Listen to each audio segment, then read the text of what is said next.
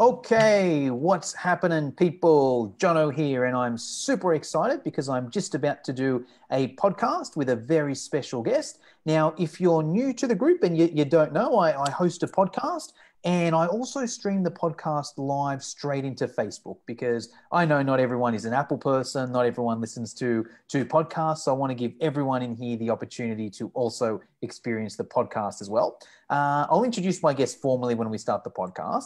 But little, just rough overview of him. He essentially helps people set up their membership sites or online courses on their own website, as opposed to like a Teachable or a Thinkific or something like that. We'll obviously talk about it more in a sec, but if you're watching this video, usual deal, just hit the like button and just comment below and say hello, Matt, or hello, Matthew, because he's giving up his time. And let me introduce the guy. This is Mr. Matthew Berry. Matthew, how are you?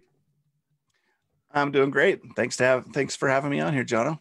No, I'm excited. We'll get started in the podcast in just a sec, Matthew. I like to ask the community a question before we get started. I always offer the guests the opportunity to do the same. Is there any question you would like to ask this community? Yeah, that sounds great. I think, yeah, I have a question for the community. Are any of you using LearnDash, or have you ever looked at using LearnDash? Okay, so I'll repeat that one there. If you're currently using LearnDash, comment below and say yes, I'm currently learning LearnDash. I'm currently using LearnDash. If you've heard about it, say I've heard about LearnDash. And if you have no idea what LearnDash is, comment below and say no idea, because it's in this group, it's one that doesn't always come up. But yeah, we're going to start the podcast. If you're watching the video, hit like, comment below and say hello to Matthew. And if you've got any questions throughout the podcast, just comment them below and either me or Matthew will get over to them later.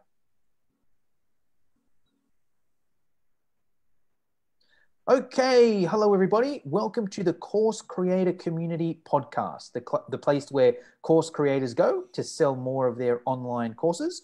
I'm super excited because we have a very special guest this week, all the way from Utah. I think Utah. Is it Utah? Oh dear. Or did I get that completely wrong? You just offended me, Jono. Colorado. Where is it? Colorado? Idaho. Idaho, man. So many cities over there in the US. I just completely butchered it. But That's not a city. It's a state, brother. Is Idaho a state? Yeah, that's a state. Wow. Man, they got so many. We got like 6 states in Australia. Easy to remember. You guys have a whole heap of them. But anyways, about this guy. He helps course creators and coaches work more efficiently and save time with custom-built membership sites. He's a former digital marketing strategist. He's the current owner and founder of Embark Media. Without further ado, let me introduce the one and only Mr. Matthew Berry. Matthew, how are you? Hey, Jono, I'm doing great. Thanks for having me. I'm stoked to be here. I'm good. You're probably doing better before I offended you with the Utah and Colorado jokes, right? Hey, it's all good. I went to Utah State University, so, we are in a neighboring state, so it's all good. Awesome. Lucky I didn't say LA. I can see it on your cap there. Hey, I am repping the Dodgers right now. For any of you watching the video, go Dodgers. Dodgers. Now that's a football team, I'm guessing. That is a Major League Baseball team. No. I've heard that. Hey, Matt, I like to start all my podcasts off with a quote or mantra that inspires you or fires you up. Have you got one for us? I do, John. I do. In fact, it's one that I love very much. It actually comes from someone that I follow in American football in the National Football League. Someone that I look up to, and he's got a great work ethic. The quote is, it's in Latin, and it's the only Latin I know. Nunc cepi. Nunc cepi means now I begin. Okay, and the reason that I like that is because every day we begin again. Every day, we have successes, we have failures, we have stumbling blocks, we have issues that come up in our life.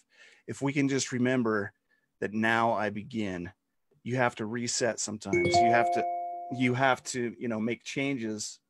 Hold on one sec. You have to adapt, right? And make pivots in your life. And so Philip Rivers, this is his quote, Nunc cepi, and I've taken it on as myself too, as one of my favorites. Yes, love that one myself. There's a similar quote that I like. it's even more a meme, I guess. It's on Facebook, Instagram, all over the place. It comes up where it's like, hey, if you had something where it's millions of dollars in your bank account and it reset every single day, what would you do with it? And everyone's like, well, I'd spend it for sure. And it's it's similar like that in life, right? You get that amount of seconds or whatever it may be. You get that amount of seconds. So use it in that day because the next day it's starting again. So That's right. I love that myself there. Now, Matthew, do you want to tell us just in a minute or two, what is it you actually do? I gave you a bit of an intro. I know what it is you do. But for our listeners out there, do you want to give them an overview in a minute or two? What is it you do? Yeah, and you nailed it, on the intro. I do help course creators and coaches with custom membership sites. And the way that works, just like you said, is, hosting on their own site, their own, domain that they own, their own, ecosphere, and instead of going to a third-party platform. That is to say, third-party platforms work for lots of people, and I'm not here to, come down on any of that. You use what fits you. And so I serve those people that are looking for that type of customization and ownership where they want to host it on their own website. Yes. And just so I can get my head around what it is you do there, Matt, you do the tech side, right? So they're like, hey, here's my videos and what I want to put into it. Can you put it on my website and put it in these units and these columns and these modules? Is that right, what you do? Yeah, that's a good overview of what I do for sure. I mean, I'm definitely a tech-minded, graduated with a degree in information systems. I if you look back, as I think back to how I got originally involved in tech, I would say it would probably be the movie War Games with Matthew Broderick, right? You never seen it? Never seen it, John? I'm not a tech guy. All right. Well, it's a popular movie in the 80s, right? But I started building tiny little software games when I was a kid. I was in computer 4-H, which is like a program. They have horse 4-H and stuff like that. So computer 4-H is kind of like an outlier. So I've always been kind of involved in tech. But on top of that, also, as I help those people organize and build the course material, and give them advice and coach them on how best to deliver that with their custom membership site. Yes, love that. All right. Well, what I wanted to chat about today, Matt, if it's okay with you, is if we maybe split it in two parts. Let's spend the next sort of 10, 15 minutes or so talking about our third-party LMSs, the Teachables, the Thinkifics, that sort of stuff, versus hosting it on your own website, some of the advantages, disadvantages. So we'll spend 10 or so minutes talking about that. And then we'll move on to that second part that you mentioned there, where, right, someone's going to go and host it, whether it's on a third party or in their own platform. What can we do to make sure that the users are getting the best experience? Is that cool with you? That sounds great. Yeah. I think, if you are looking, if you don't have a membership site or a course right now, go out and join some, right? Look, most of these people that I'm sure that are listening to this podcast have one or are thinking about building one. The best way for you to see how they all work is to just actually go out and join some courses, find some people that kind of speak to you, speak to what you do, that have some kind of, that you feel a connection to, and just purchase their product and look at how they are delivering it. Look how they are serving their, their audience, their human, their avatar, and, look at how they do that, and look at some of the things that you may not like, some of the things that you really do like. As far as third-party platforms, I'm a member of a bunch of different memberships and courses that use third-party platforms, and they work fine. And those people have been using it for a long time, and they're very, very successful people. And then I also see people that have the third-party option, people that have at some point felt a pain point where they want to move. But I think with any membership site or course, depending on, or irrespective of the platform, there's basic, structural strategies that you need to use independent of any platform that you're going to go with. Awesome. Love it. All right. Well, let's start let's start with a bit of a battle, and we not too much of a battle. We're not going to hurt the other team, but just run me through what are the actually. Let's start with let's just say the advantages in general. So let's say someone on here, they're on a third party, they're on a Teachable, they're on a Thinkific, Kajabi, New Zenler, whatever it may be. What are some of the disadvantages of hosting your course on that, as opposed to if you were hosting it on your own website? Someone's listening to this and they're like, well, look, Matt, why would I do it? I'm on Teachable. It's on there. You know, why would I possibly want to go and get it on my website? What are some of the advantages? The advantages of a self-hosted over a third party? Yep. Yeah. So one of my very first clients, one of the very first people that I worked with on a site like this, they were using two different third-party platforms for their course material. One just didn't work very well. It was just wonky. The other one, they got notified that they had 60 days, I believe it was, to move off of that platform because they were changing the terms of service, and they were only going to serve nonprofit organizations. So this put this organization into a really bad place because their material was on this third-party platform, and they didn't have, they were going to shut them off.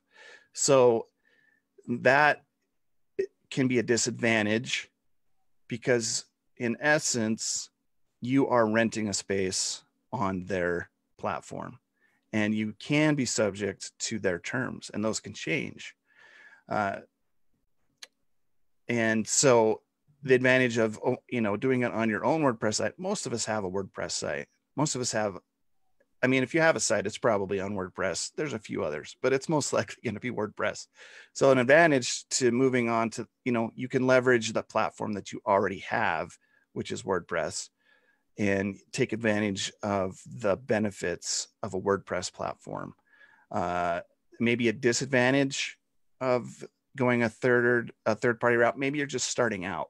Maybe you're just trying to get a minimum viable product out. You don't have experience with WordPress. You don't have experience with some of the other tools that you may need. You're not as techy.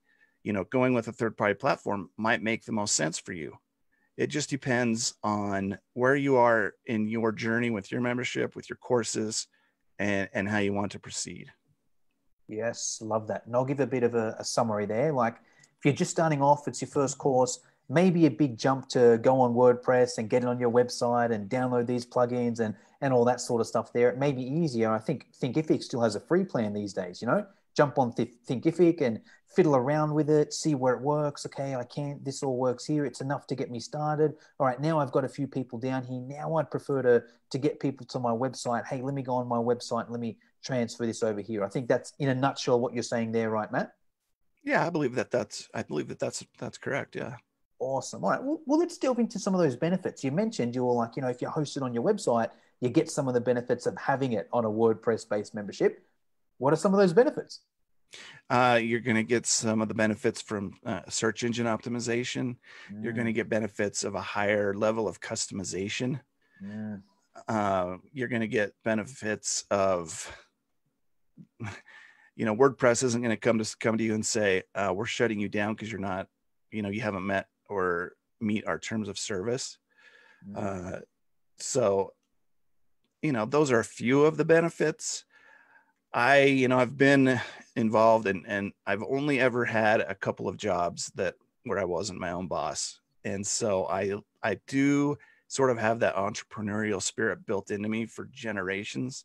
And just from my perspective, I like owning as much of what I'm using as possible. So for me, that's, and I've been using WordPress for 15 years or more. I don't even know, but I built my first website in the 90s, for crying out loud. So, so those are the benefits for me for WordPress. Awesome. Well, let's even expand on a little bit of those, because I'm sure some of the listeners are like, man, I didn't even understand what any of those words meant. So let's. I always go to the tech part, so you can always reel me back in, Jono. Got it. Well, let's start with customization. So I know exactly what that means, but if you want to explain to the listeners, all right, if you've got it on Teachable or you've got it on WordPress, it's going to be more. You're going to have more customization or more freedom or whatever it is on WordPress. What does that actually mean? Well, so if you're looking at customization, the way that I kind of like to look at it is if you have, and this is to say nothing against third-party platforms, right? I use them from other people and they love them and they work. But if you're looking at a customization aspect of it, it's almost like if you have all these different platforms that you are using to deliver and build and serve and share, it almost becomes like this Frankenstein system, depending on how you've put it together, right? So if you can move that all into one system, you've got it's just a little bit more together. You've got more brand control over your brand management. You've got control over, everything. If you want with WordPress, you can go down to if you go to a Kajabi site, you almost know every Kajabi site when you go to a Kajabi site. They all look the same. If you want to take a next level step with a self-hosted platform, for example, LearnDash, you can customize that and take it to a complete, almost nearly one-off look, so that it's completely different than anything else out there. There's going to be a few things that are just transferred over because of the structure that's built within that. But that said, you can take it and just kind of go crazy with it. If you wanted to, you could make it look like Udemy or Skillshare if you wanted. Anything that you want is possible once you move into that other space of self-hosted. Yes, and I'll even simplify even more for that. It's like, you jump on any of these third-party platforms, whatever it may be. Say you're a user, right? There's only so much you can do. I use Zenler at the moment.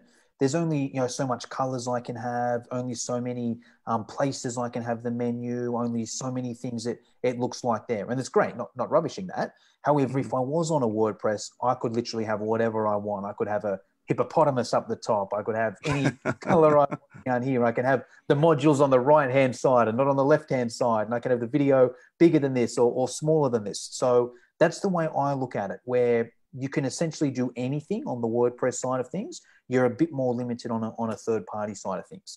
Now, you mentioned SEO, Matt. So most people watching this, listening to this, they'll probably know what SEO is. Where does that come into play? Like, why are you saying hosting our course on there is going to give us better SEO, or what does that mean? I believe that you're going to have more control over your SEO, your search engine optimization choices on a WordPress platform than you are on a third-party platform, just because you've got tools that you can use within, your self-hosted that are tailored specifically for search engine optimization. And there are many third-party platforms that don't have that built in that are going to help you get that. I mean, certainly if you are SEO savvy, I'm sure that you're still going to be able to take advantage of some of that, but may not be to the level that you can if you're on a WordPress site. Awesome. And then I'll even simplify that even more. So essentially what we're saying there, let's say you've got I'm just going to use Zenler because I use it. So that way we can't say we're rubbishing anyone. If I've got a new Zenler school, it's going to be pretty freaking hard for someone to Google that and find me if I'm using new Zenler, all right, to sell my course on. However, if I've got a WordPress website, it's going to be easier for people to Google me and find me because WordPress is just easier to set up for SEO. Would that be it in a nutshell? I think that's it. Yeah, you're looking at, organic search, and the ease of showing up in organic search, I think, is easier with a WordPress site. Awesome. Cool. And then the other thing you mentioned was essentially the changing of the rules, where it's like, we can jump on any third-party platform where they might say, hey, you can no longer say this sort of stuff here, or you now have to do this, or you can't do PDFs or videos can only come from this platform or whatever it may be. You're going to have more freedom if you're hosting it yourself. Yeah. I mean, you look at Facebook. I mean, we're all using Facebook, right? And love it or hate it, they do have controls, right? And if any of you have run Facebook ads, chances are you've probably gotten shut down at some point just because you're using their platform and you have to obey to their rules. And the same applies with anything else. The likelihood that it's going to happen is probably small, but still, if it's not on your own platform, you do have to play by the rules that are set there. The fees that they have set up with any kinds of transactions, things like that. Yes, I saw a good post the other day. Was like, if you think you own a Facebook account, you don't. Facebook owns you, or Facebook Yeah, owns your account. And I'm like, that's exact. it's a pretty good way to put it. Right. All right, cool. So we've spoken about some of the advantages, some limitations. Now, someone's watching this, Matthew, and they're like, all right, right, you've sort of sold me, Matt. I might have a look into some of these, have a look into self-hosting it myself. You've touched on this thing called LearnDash a couple times. What can you tell us about LearnDash, Matthew? Is that like a Teachable or a Thinkific, or what's LearnDash? What can you tell us there? Absolutely. LearnDash is an LMS. It's a learning management system. And a lot of these third-party platforms are in essence an LMS, Teachable, Thinkific. At their core, they're an LMS. And then you can sort of kind of tweak them to be a membership site if you want. And there's ways to do that. But an LMS is usually built just for that, for delivering course material and building courses. LearnDash is an LMS, just like Thinkific, Teachable, Newsendler, Kajabi. However, it's hosted, or it is a WordPress plugin. That's the difference. Awesome. Okay. So let's say, for example, someone wants to host their membership or online course on their website. They would need to purchase. Is it a purchase thing, LearnDash? They purchase it? Yeah, I think LearnDash, for their most popular annual fee, I think it's $154 a year. Okay. So if you look at that compared to maybe a monthly fee for, say, Kajabi, which is quite expensive. It's probably about that a month. Yeah, or more. So, you have to look at that. But that said, you can't run LearnDash without WordPress, which means that you're going to have a hosting provider. And, I recommend going with the most premier WordPress host that you can get, because there's a lot of junk out there as far as hosting. And if you go with a cheaper budget host, it's going to give you a lot more headaches. And I think that could be one of the problems that people have with WordPress itself, is that they've used a lower quality host that causes issues. Yes. Okay. Makes sense. So, and then from there, Matt, is LearnDash something people can do themselves, or is that why people like you exist? What can you tell us there about LearnDash and WordPress and putting your own courses together or membership sites together? Oh, I mean, anybody, people can use it, especially if you've got a WordPress site and you're used to using WordPress. You're probably not going to have that much trouble with LearnDash. I do offer done for you programs, but I also offer done with you, where I just help people. And I had a customer this year. He's a Broadway vocal coach, and he's not a tech guy. He's he helps people sing better. And he built his LearnDash site with a little help from me. And, he just built it all on his WordPress site, asked me a few questions, and he got it done. So yeah, it's completely possible, if you're familiar with WordPress, to use a tool like LearnDash. Awesome. All right. And then where do you sort of come in there, Matt? So you help people optimize it and make it better. Is that right? Yeah, in that example, yeah, I just kind of helped him and made it better. A little tweaking with maybe some design stuff that was a little wonky from what he had, and just made it a little better. Gave him some ideas of how to present it, and helped with some of the design stuff, and pointed him in the direction of a good host to try and use that would fit his budget. And he went from there. He ran with it. He launched it with in conjunction with a book that he published, and he did great. It's great. It's working really well for him. He's serving his community that purchased his book, and he's giving away these courses for free in conjunction with his book purchase. Cool, man. Well, on that note, what could you tell us, Matt, in terms of maybe like common mistakes? If you could maybe give, or not mistakes, but common things that you find you end up improving. If there's like one or two things where you jump on a membership site and you're like, all right, there's 9 out of 10 times people are going to have this, and if I can do this and this, it'll make it better.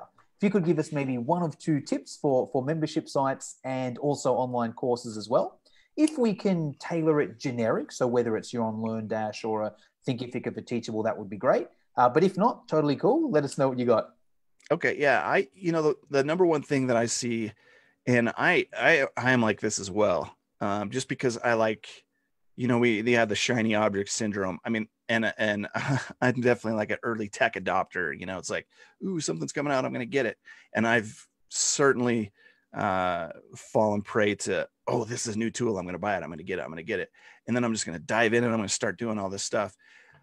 I think one of the core things that a mistake that people make with either courses or memberships is not taking the time beforehand to structure out your material. And I've done this myself. If you take the time to build out, let's say, your courses, your modules, and your lessons and your quizzes, for example, and you build those out and you structure them and you build some categories that are common and you can use throughout your platform, it's platform independent, but if you can structure that content out and put it into those categories, that helps you, and it's going to help your users consume the content, and it's going to help you to deliver the content.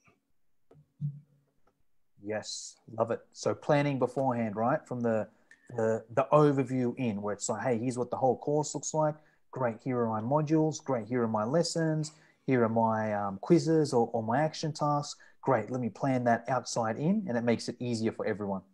Yeah, I think so. As entrepreneurs, as many, I'm sure that are listening here, it's oftentimes we'll jump out of the, we're going to go skydive and we're going to jump out of the plane first. Mm-hmm. Then after we're going to go, where's the parachute? Because we just want to dive in. But, if you can take a step back just a little bit and plan and schedule and structure, you're going to save yourself a lot of time. And like I said earlier, go out and purchase some courses, go out and join some membership sites and see how they're delivering the stuff. See what you like and see what they're doing well. I'm in some that it's like, man, I can't find this material. I know you showed it to me once, but now I can't find it anymore.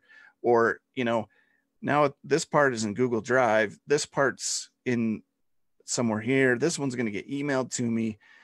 If you can streamline that stuff and keep it more, centralized and organized, that makes it the easiest for those that are taking your courses or, trying to learn from you. Just make it as simple as possible to get from A to Z for all of them in all aspects of the site. Yes. and the course. Love that. And I think there's two really good points there. Number one is the user, right? Let's make it as best as possible for the user experience. And the best way to find that out is by doing someone else's course. Because what I've found myself is that sometimes I'll create a course and I'm like, yep, it's so easy to navigate. It's exactly where it is. And then I'll get a question. Oh, hey, where's this here? And I'm like, this person's an idiot. It says in the intro, it's right there. But then someone else asks that same question. And I'm like, man, what's wrong with people? But then I start to realize, hold on, if there's multiple people asking this question, maybe it's not something wrong with the people. Maybe it's something wrong with the person that created it. And the reason being, because I know this, like, it's, as a creator, it's easy for us to look from the outside and we know exactly where everything is, but there's a different experience if you didn't create the freaking course, right? Mm-hmm. And sometimes it can be hard for us to think like that. We know exactly where everything is because we created it, but it can be hard to get in the user's shoes. And the best way is to do someone else's course, because you might go through and like, oh man, this is so inconvenient. Hold on. This is exactly what I'm doing in my course here. What can I do? Or the other way, man, this is so smooth. How can I put this back to my course and make it smooth? Oh my goodness. Yeah, that's so true. And I would even go a step further is if you don't have a coach right now, find yourself a coach, any kind of someone that you trust, some kind of a mentor that can look at this stuff and bring you clarity and focus. Because just like you said, Jono, when we have it, our stuff, and we think we know it, and it's, it's right here in our face. It's so, you can get so much clarity from someone else. You don't even see it, but to them, it's like a flashing neon sign. If you can find someone to help you and be a coach and a mentor, they're going to see that stuff. And we can see it in others. And, it's harder to see it in ourselves. So if you can bring someone outside to help, it's just going to help you proceed and grow and scale so much faster. Yes, agree. Well, That's the perfect transition to my next question there, Matt. There's a couple of questions I always ask all my guests to finish up with, and one of them revolves around mentors. So there's a few different ways I'm going to ask this question. It's basically a two-part question. Is there any mentors you've got at the moment, whether it be someone you're hired directly or someone you follow on social media, apart from the NFL player you've already mentioned? Anyone there that you follow at the moment or you look up to that has really helped you, or you recommend that anyone listening, watching this follow that can help them on their journey? Absolutely. That is an easy question for me to answer. It's Julie Stoian. And, Oh, yes. you know, Laptop Julie? Laptop Lifestyle Facebook group. That's right. Yeah, Julie. Yes. So I I heard about ClickFunnels. I'm like, yeah, I already know how to build stuff. I don't need ClickFunnels. And then I got in, I'm like, all right, I'll do this one funnel away challenge. And then I got the boot camp PDF, and Julie was the first on there. And I was like, wow, Julie is awesome. I want more Julie. Russell's cool, all that stuff, but I want more Julie. So I joined, and now I'm in her Digital Insiders Mastermind. She just blows my mind all the time. She's just such an awesome, genuine, good person that has got brains for days. And I love Julie. If you're watching this on Facebook and you want to join the group, just comment Julie down below, and I'll put a link to her Facebook group down there. I'm in that group. I don't remember the exact name, but it's something like the Laptop Lifestyle. There's about 1 million groups called that though, so make sure you comment below, and I'll make sure I link the right one. If you're listening on the podcast, maybe just send me a DM on social media, and I will link you to the group there. Okay, and so that's great. Someone to follow, mentor there. The other way I like to ask it is in terms of books, Matt. Is there one book that you've read that has changed your entrepreneurial life, or that you recommend any of the listeners or watchers should read or listen to these days? Yeah, exactly right. I'm like you, Jono. I just like to read. I like books. I just made a simple goal for myself this year: read 52 books this year. I've never read that many in a year, and but the one book that I've recently read that was such a mind shift for me, that created in me just like this, it was like a light bulb. And at the time I was reading, I was like, I'm so naive that this sounds so awesome, but then there's a part of me that this I know is going to be hard, but this is just like boom, like epiphany. And it's called Built to Sell. Okay, yeah. Have you ever heard of Built to Sell? I think I've got it. Who's it by? I think it's John Warillo, something like that. Oh, I've heard of it. I mustn't have bought it. Yeah, it is. It's a short. I read it on a Sunday afternoon. It's written in a story format, and I had a business before this that I sold for 20 years. But this, even if you don't want to sell your business, it gives you the mindset of building a business like with purpose. And if you do want to sell it, it's going to be even that much more valuable. But even if you don't want to sell it, it's going to help you build that business that's actually a business, right? It's not a hobby. It's not something you do on the side. It's not a side hustle. This is a business that creates value for its audience and for potential investors or someone that wants to buy you out. But it's written so simple, and bang, trust me, you'll love it. Well, I've just put it on my shopping list then. While you were talking, I went on Amazon.com, put it on my shopping list. I've got it here, Built to Sell by John Warillo. And yes, I'm a huge fan of that, because that's a shift that I've just made recently, where I've always ran a business, but the business was just me owning a job, and it's like, it was just me owning a super underpaid job, me working 100 hours a week for okay money. And I was like, nah, there's got to be a better way. Like, that's not a business, a business, there's certain things about it runs without you there, it's got purpose. Right. And I'm sure all that's covered there. So I can't wait to get into that. All right. So Matthew, someone's listening to this, someone's watching this, and they're like, you know what? This guy seems pretty cool. I want to at least follow him on social media, maybe even hire him to do some of my stuff for me or with me. Where should we go? Should we add you on Facebook? Should we go to your website? What should we do? Yeah, you can add me on Facebook. I love getting on Facebook and talking to people and helping them out. I jump on there. My whole thing with Facebook, honestly, I used to hate it. I don't even really go into the feed anymore. But, if you want to friend me on Facebook, go for it. And we can have a chat and just, I'm not going to push you or sell you or anything. I just like to find out about what you're doing. And, if I can help you, great. So there's that. And it's Matthew Berry, I believe. You'll search for me. You'll probably see me. I'm in Jono's group. And also you can find me on the internet and embarqwithmatt.media. Awesome. Cool. So if you're listening on the podcast, I'll put both of those in the show notes, the website and Matthew's Facebook page. If you're watching it on the Facebook group, you can see his name come up there. I'll tag him. So just add him as a friend, and I'll put the link to the website down below. Matt, I think that's everything I wanted to cover for today. Is there anything I forgot? Is there anything I should have asked you but didn't? Or is there anything you want to finish us up with? No, this has just been great. Jono, it's, you're doing great things. It's great to connect with somebody that, has got some vision and some excitement. And, really that's what this is.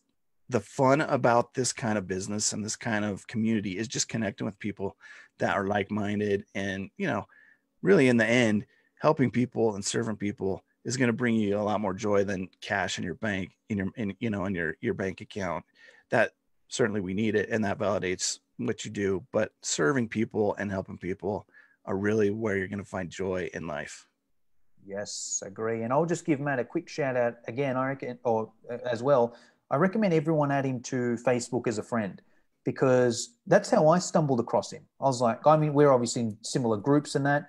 And I'm like, man, this guy's just in all the same groups I am. His comments are really good. He's got a whole heap of mutual friends. You know what? I'm just going to add him and see what happens, Added him. I'm like, hey, it's pretty cool, sent a few DMs. I'm like, he's pretty cool. I'll get him on this podcast and go from there. So I recommend everyone friending him. He's a cool guy.